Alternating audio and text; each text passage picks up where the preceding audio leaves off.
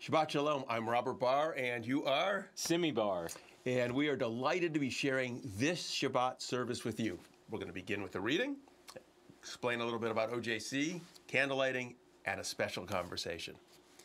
6 days we speak, tonight we listen. 6 days we build, tonight we rest. 6 days we take care of others, tonight we nurture ourselves. 6 days we work to change our world. Tonight we are renewed by what is eternal. 6 days we plan for the future. Tonight we are enveloped in the present. 6 days we eat and drink in haste. Tonight we savor the taste of bread and wine and feel the bond of the world that feeds us. 6 days we teach, tonight we learn. 6 days we hear the clamor, tonight we listen for clarity. 6 days we struggle to expand our influence. Tonight we are dissolved in a greater influence. 6 days we focus on our vision, on the task at hand. Tonight we look beyond what we can see. May each of us find our Sabbath peace. Shabbat Shalom. Shabbat Shalom. And again, I'm Robert Barr, and this is Simi Barr, and we are thrilled to be sharing this Shabbat service with you. Those of you who've joined us before know that our JewishCommunity.org is a community that has a bold, dynamic voice, a voice that speaks about what it means to be a modern Jew, a Jew who embraces modernity, science, modern philosophy, theology, and that more than just talking about it, we've translated those ideas and incorporated into our liturgy. That's what really makes us most unique. When people find us and they say, wow, your services don't sound like anything I've heard before, it's because we've taken ideas that have been around in Reconstructionist Judaism and Reform Judaism and Zionist thinking and polydoxy, which is a form of Judaism that a faculty member of mine developed, and Sherwin Wine did a form of Judaism called humanism. All these ideas were rolled together and we created a dynamic liturgy that was bold, where we say what we mean and mean what we say, recognizing that as 21st century Jews, our understanding of the universe is different than anything our ancestors ever could have conceived of. And this community of people was given birth to, if you will, by Congregation Beth Adam, where I'm the founding rabbi. We're about to celebrate our 36 years. And then through technology, through streaming services, we create a community together. I have a sense there are people probably even in London tonight joining us, and people from other parts of the world and parts of America. And we know that some people watch live at 6 o'clock. You'll be chatting in, and some people watch in archives, and you can leave a message. That's the beauty of technology and the beauty of what we're willing to do. We're willing to take all these different things and combine it together to create this special moment, this Shabbat. So we're glad you're here, whether you're watching in real time or watching in archives. We're going to continue with a candle lighting and then our conversation. On Shabbat, we light the candles. Candles bring forth light, illuminating the darkness. Candles offer us warmth, providing comfort. Candles awaken us as we reach for possibilities. As we light these candles, let us use their light to stretch beyond ourselves, touching others, bettering our world. Baruch ha'or ba'olam, blessed is the light within the world. Baruch ha'or ba'adam, blessed is the light within each person. Baruch ha'or b'Shabbat, blessed is the light of the Sabbath.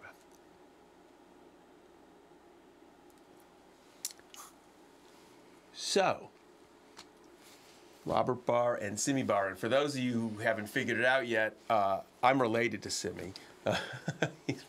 Simi is my son, and he's in Cincinnati. And I asked him if he'd do this for a variety of reasons tonight. I thought it was a great opportunity.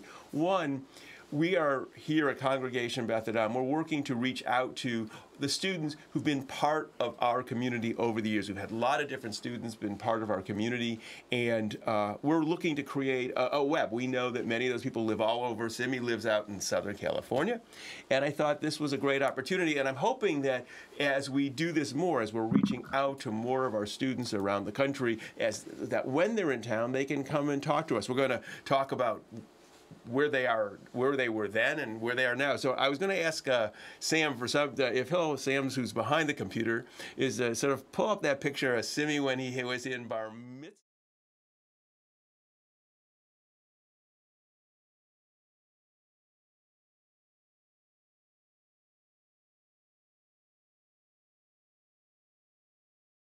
mitzvah? Yeah, of course. March 26th. Was it? Right? Yeah, I think so. Wow. What was it? Do you remember? So at Beth Adam, our kids not only do a Torah portion, they write a paper on a particular topic. Do you recall your topic? My topic was a lady we met named Jean Osran. Oh, can you talk a little about that? That was really just, you remember? Well, she was a lady from the Netherlands. Right. Friend of my dad's that I was lucky enough to meet. And during World War II and the Holocaust, she worked to save the lives of a lot of Jews and smuggled people out. And she was working as a nanny at the time and saved a lot of people, specifically kids, I think. Right. And you. So wait a second. I want to just let everyone know. We didn't talk about this since. Oh, yeah. Right. Like Yeah. didn't prompt you right before this and say you remember it, right? So that was, and you're right. Yeah, that was... That's what you remember. Yeah. And you had the opportunity, and your sister too, to meet Jean twice. We saw it when you were little, when you were about right before your bar mitzvah, and then a couple years later, we were back in the Netherlands, and I remember and you were at that point you were sort of a bigger guy. At the beginning, you were little. In fact, she because she was going blind, and when she hugged you that time, she thought we switched. Yeah, she thought I was you. Right. So it's interesting. So for those of you who don't know about Beth Adam's Bar and Bat Mitzvah program, one of the things that we do is we have the kids write these papers because we want them to connect. And what's really nice is I actually forgot that you wrote about Jean. I totally forgot. And that you remember that. Well, yeah, it was Heroes, because I opened talking about Moses, I think, right? Oh, right. That's right. You talked about, oh, good. So, so you had a whole, so it did have an impression. You told me you didn't. You learned how to tie a tie then, and you learned about Jean, which was a very powerful story. If you're interested more about the woman Simi's talking about, we actually have material about Jean on ourjewishcommunity.org. If you go to ourjewishcommunity.org and go into the search, type in Jean Oseren, Jeanne. Just type that in; it should pull it up. And there's actually some materials about her, some photographs, I believe. The talk, I was invited to speak at that, but that's really wonderful because it's really neat for me. It's really as not just as your dad, but as the rabbi of the congregation that had an impression because that was about 13 years ago. Just about 12 years ago. Well, it's amazing when you give someone the choice, something to research, something to write about. You know, it sticks in their mind a lot more. I don't remember the Torah portion I was assigned to read, but I remember the paper that I chose to write about. So that's cool. That's very exciting. That's very exciting. So Simi, then you finished Beth Adam, part of the program, graduated college, and now you're living in Southern California, working, and you're working with kids. Yep. Right? And adults. And adults. Lots of kids, yeah. And what kind of work are you doing? So I work at a outdoor education facility, basically. So students will come with like a 5th or 6th grade class. So 100, 150 kids will come, and we'll do environmental education for the week and outdoor recreation, climbing, canoeing, hiking, and then outdoor education, environmental education, all sorts of stuff, you know. Having fun, getting dirty, looking for bugs, all that sort of stuff. Look, you do some night stuff too, right? You do some astronomy? Yeah, astronomy, night hikes, all sorts of fun stuff. A few trying to integrate the next generation science standards, more engineering concepts and things like that. So a few states have accepted what's known as the next generation science standards, which is kind of the next step from Common Core. You might have heard a lot of controversy recently. So next generation science standards, it's kind of, you can think of it as a triangle. There are 3 sort of parts to it. There's the core ideas, which are kind of like the Common Core, those facts you need to know. You know, you need to know the Earth goes around the sun, not the other way around. That's some misconception flying around on, you know, the internet and whatnot.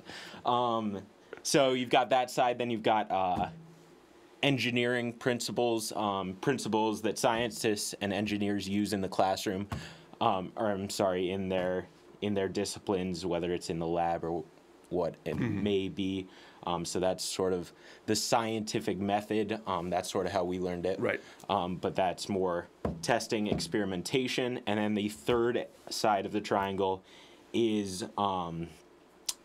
more of the mathematics side of it. Really? Calculations, things like that. Yeah. So trying to... it's the next generation of science standards. We're trying to put together all these concepts. So hopefully students are a little more better prepared for life outside of school, and it's all trying to really focus on STEM careers: science, technology, engineering, mathematics. Trying to get students ready for that, because as we all know, some of those jobs in the United States getting harder to get. So trying to make sure our students are as prepared as they can be in a competitive environment. Yeah. That's interesting. So, and also it's also nature based too. You're outside in nature. Right. You're up in the mountains. Yes. You do hikes with them. How does that work, and how does that speak to this whole experience? It's cool. It's very cool. Getting kids outside, getting them into nature. It's something a lot of kids, especially in Southern California, don't have the opportunity to do anymore. They might not be allowed to walk outside their front gate at night, because a lot of those neighborhoods can be dangerous where they're coming from. Light pollution in the cities means they can't really even see the stars. So to come up to the mountains for a couple days and a couple nights and get outside and look at the stars and see what it's like on a clear night, you really see kids get perspective, open up their minds, get more curious just during those few days at camp. Really? Yeah, it's cool stuff. Yeah, and I remember I was thinking about this beforehand. The first time I really was impacted by a starry night, and it was actually the first time I was in Israel on a birthright trip. I remember being out in the desert, and we took sort of a midnight stroll, and all laid out on the sand dunes at night. And yeah, it was pretty amazing seeing the stars like that for the first time. Right. Well, that's interesting. That's right, because I guess you were in high school when you did that trip. Yep. That was was birthright. It was before birthright, actually. It was when you, because it was a high school trip. Right. I don't know what they called it. I was in 10th grade. I don't know. Yeah. But it was interesting that made an impact on you, and you remember it. That you remember seeing that. And what's so interesting is we were talking a little bit before. Also, you said a lot of these kids, they are so video game oriented that they don't play either, or distraction. The idea we're talking about. Yeah, so a lot of the kids, that come through, they're not used to being outside. Like I said, the screen, the draw of the screen is huge these days, especially with our youth. And they got iPads, they got. Do they come iPhones. up with that? Do they come up? Oh no, that's what's great about camp is we don't allow technology. You don't need it. The Wi-Fi is terrible, anyways. So that we know. Yeah, so they come up without any of that stuff. They might have a book, they might have, their notebook, and it's just them and their thoughts and, their friends for a couple days. So getting away from that screen is huge. You see sometimes their attention spans seem really short, but it's because they're so used to having these constant stimuli. So they sort of adapt when they're up at camp, because there's a different kind of stimuli. You're not playing a game, you're not popping balloons or anything like that. But there's all these cool things out you can see and you can check out and you can ask questions about. So yeah, you get out there and you encourage, questions, and you encourage curiosity, and you really see these kids sort of step away from their technology-driven lives for a minute. That's cool. That's really interesting. So curiosity and questioning. Do you relate that at all to Beth Adam and? Oh yeah, absolutely. Yeah, that was one of my absolute favorite things about Beth Adam was always being taught to question things, always really delving into issues and asking hard questions, whether that in nature, that might just be, what kind of tree is that? What's that bird doing?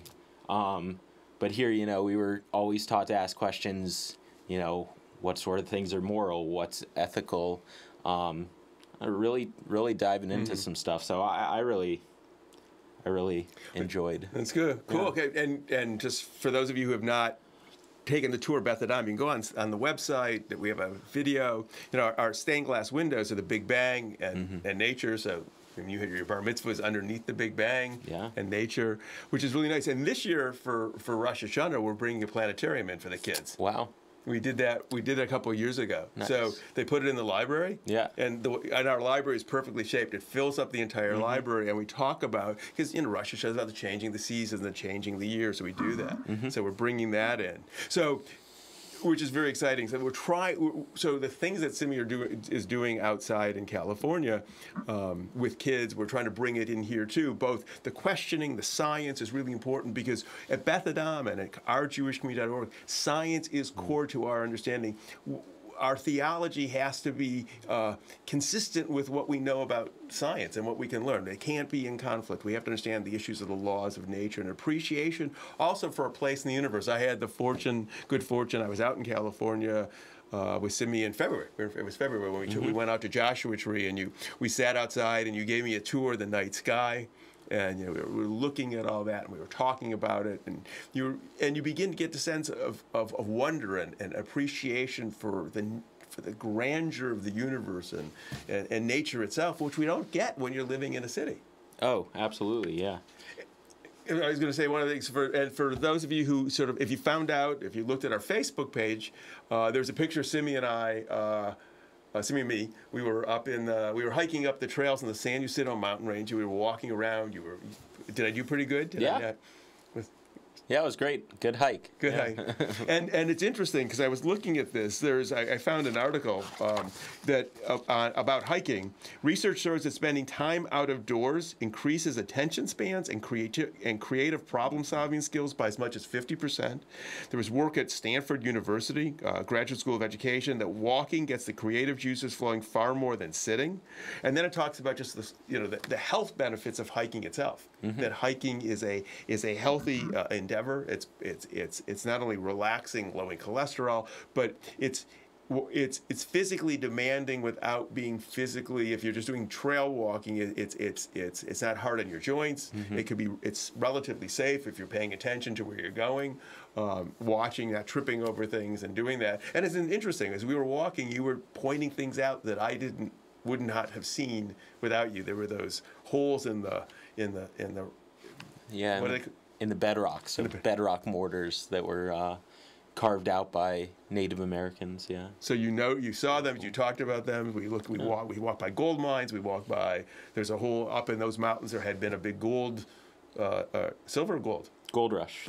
And it was that part of it wasn't really as good as the rest of the country, and some people were swindled and scammed. But it was a pretty interesting conversation. And you were pointing that out, and then at some point you picked up you grabbed some leaves off a bush. I don't remember what you did. And you said, "Hey, this is what this is for, and this is what that." And I wouldn't have seen it. To me, they were all a bunch of green bushes.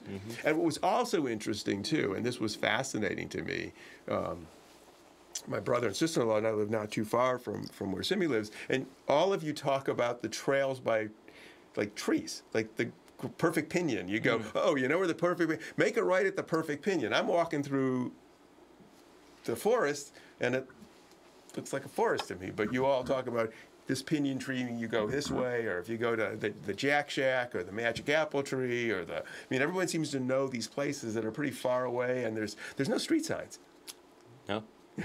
No, it's a word-of-mouth trail sort of thing. So asking questions, detail-oriented, it's all in the minds of these people. Because if you're out on, a trail ride on horseback, you really need to know where you are, because people get lost up there. So what is some advice that people, if they're going out for a hike, they should always do? There are a lot of things you should do. Make sure someone knows where you are. Shouldn't be hiking out alone, probably if you're in a place you don't know. Water, that's a big one, especially got a huge heat wave in the United States right now. I think climate change, maybe? 60 million people are affected by it. You said something about heat to me yesterday, too. When we were talking about heat, tornadoes, what'd you call it? Yeah, heat's this real big silent killer. behind flooding in the United States. More people are killed by heat than anything else. I just saw on the news today, unfortunately, more children have been killed locked in cars or getting stuck in cars just this summer than all of last summer put together, and we're just scratching the surface, obviously. Wow. So water. But in response to climate change, I saw a congressman bring a snowball onto the floor of Congress, and that seemed like a pretty rock solid argument to me for why climate change is clearly a hoax. So being facetious. That's why you're teaching science, because you want kids to understand this stuff is real. I mean, absolutely. Yeah. So this is why this what you call it, the triangle, what you call it, next generation science. That kids understand science, that they know how to ask questions, think about it. So let people know where you're going. If you don't, go with somebody else who knows where they're going. Water. Yep. Anything else? Having a map, compass, that's a good idea. Knowing how to orient yourself. Pretty important in the backcountry too. Yeah. Well, you also, so the other thing people should know, you're a wilderness EMT. Yes. So in addition to working out of doors, I'm a wilderness EMT, which means I'm an EMT just like those that ride around in ambulances, and I'm also a wilderness first responder, which is a super cool certification that honestly was just a lot of fun getting, and learned a ton along the way. But so just about being safe outdoors. Yeah. And good. Anything else you want to share? Are there questions? There are people. Not questions as much as comments. Okay. It is no surprise. Well, we can't hear. We're not going to be able to hear. We'll do the comments afterwards. So my wife, Simi's mom, is behind the camera. So taking that note. It's a proud mom writing that shit. It's a full family event, and I think maybe your sister's online. Yeah. So it's pretty cool, which is fun. But this is the interesting piece of this. And Simi watches the high holidays on occasion. Luckily, they're only occasional. But it's nice because he's in some ways Simi is prototypical in the sense that he graduated, he went to college in Ohio. Took a job, lives in California, happens to live way up lives up in the mountains, and really, if there wasn't streaming services for those few times a year you want to go, you couldn't. It would be a real schlep to go somewhere. Oh yeah, and nowhere that I think I'd agree with ideologically. So yeah, I mean, having OJC is fantastic, and growing up in Beth Adam was really special, and I think I wouldn't have nearly the sort of Jewish identity I do if I grew up or attended anywhere else. Yeah. Well, cool. I appreciate you doing this. This is not something that you typically do. No. It's great. Cool. So I appreciate it. We'll look at your comments afterwards. And as I said too, that if there are other alums of Beth on, we're going to try to do this. We're going to try to connect. If you're in town, I want to do this. I think it's really important to make these connections and to remember them and to affirm that we're part of this great community. So thanks for doing this. It's nice to have you home. I know Mom's happy that you're home. So great. So we're going to pause now, and we're going to turn this in another direction. This has clearly been a horrific week in America. The murder of 49 innocent people in Orlando, Florida, at Pulse. A gay club, an attack on the LGBT community, trying to understand if the shooter was terrorism. It's a very complicated situation, and tonight isn't about sort of the politics and trying to dissect all of that. It really is pausing to think about the fact that people went out for a night of fun, to be with friends, to affirm identity, to be connected, and that someone was able to get a weapon far too easily in our country, a weapon that is designed to kill lots and lots of people, and killed 49 people and wounded about 50 some other. It really is horrific, worst shooting in our country, mass killing, and it's time that we as a country do something. But tonight it's time for us to pause and to think and to remember. The cycle of life unfolds. Just as we rejoice in new life, we mourn its final ending. the inevitable death of those whose lives have touched ours. Tonight we join voices with others as we say aloud the words which help us recall those we've lost. We remember the moments we shared, the laughter and the tears, the beauty and the pain. Inevitably, as our lives intertwined, as we have touched one another, we have been influenced, changed, enriched by their presence. And so, as we mourn their loss, we celebrate their lives. Thus the cycle continues, their lives forever marking the continued unfolding of our own. We pause at this time to remember those innocent people who were killed as a result of violence, terror, prejudice that mars our planet. Innocent people who went out for a night to enjoy and to be with their friends. Their lives ended in a hail of bullets. The lives of others transformed by the wounds that they now carry, and families that have been torn apart. We remember them. And we think too about first responders, those who are willing to go into the face of danger, who are willing to rush in when others are rushing out, those who are willing to put their safety in harm's way to help us be free, to be protected. We think about them. We think about all our loved ones who no longer walk among us, those who influenced us, changed us, and helped us to become the people we are. Ein b'dei ha'mavet ha'koach la'akor ma shetapun b'lev.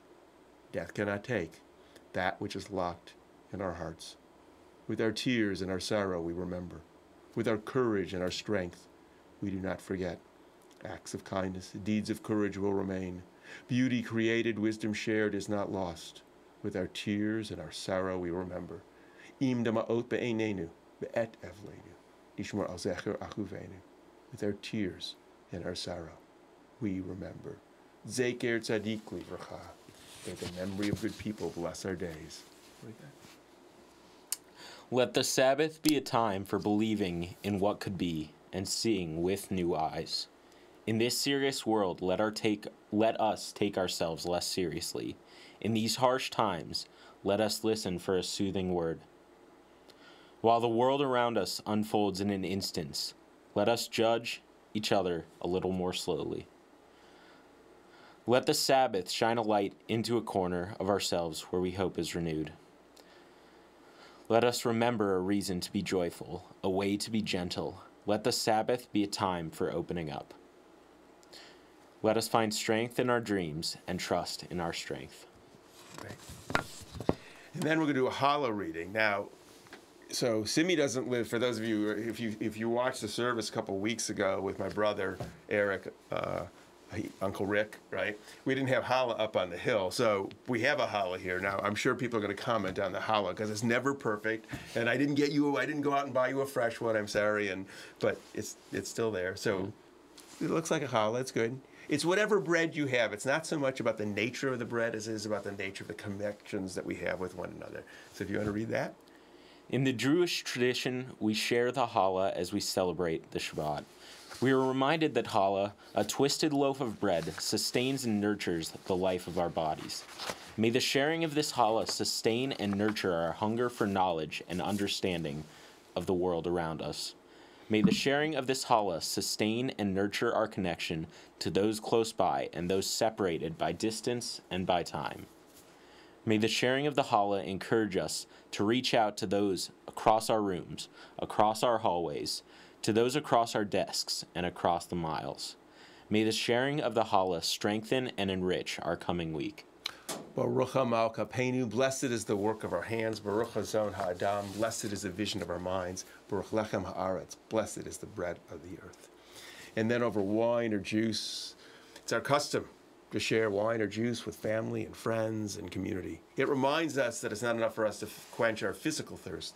We must nourish our spirit as well. As we celebrate Shabbat, this challah wine, may this wine remind us to live our lives to the fullest and embrace the joys and pleasures that life offers. Bruchim chachayim ba'olam, blessed is the life within the world. Bruchim chachayim ba'adam, blessed is the life within us. So we say l'chaim, to life. And you say, why do I? So tonight, I'm not going to give him wine today. He's my son. He's my little boy. So I'm not encouraging him. This is not a test for him to be the rabbi after me. Huh? Correct. It's not that sort of family business. So I just wanted to make sure everyone got it. I didn't want anyone to go, oh, this is okay, Rabbi Bar, he's getting his son ready to take over. No, we're not doing that kind of stuff. It's not a family tradition. Neither of the kids want to go into this. But I'm glad you were here. It was really fun to do this. Yeah, it was with great. you. It's cool. So next week is, will be, I just lost my note, is June 24th, and Aya and we were going to be doing services together. So at 6 o'clock, that'll be live. That'll be our last service through the month of July. We're going to end June. We want to have live services in July or most of August.